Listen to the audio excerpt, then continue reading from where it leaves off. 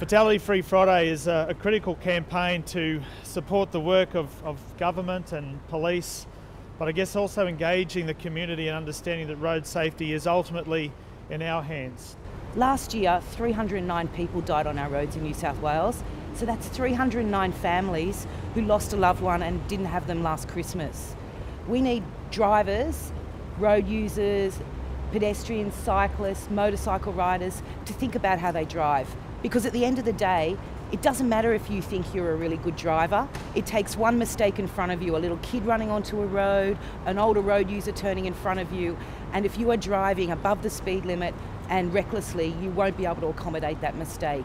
Well, with over 1,200 highway patrol officers on our roads in 500 cars keeping our roads safe, we also need the community to help us bring down the road toll. Sadly, my brother was one of them. He was killed in July last year in a motor vehicle accident in Penrith, and the accident involved two P-plate drivers. Certainly those that are speeding, drink or drug driving, not wearing a seatbelt, not wearing a correct helmet, or are driving fatigue are putting themselves, their passengers and other road users at great risk.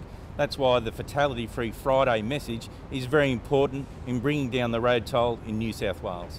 And the thing with a road vehicle accident is that you don't get to say goodbye. It's sudden. And we hope that Fatality Free Friday can really raise some awareness about this, and for one day of change of behaviour can hopefully translate into a lifetime of change.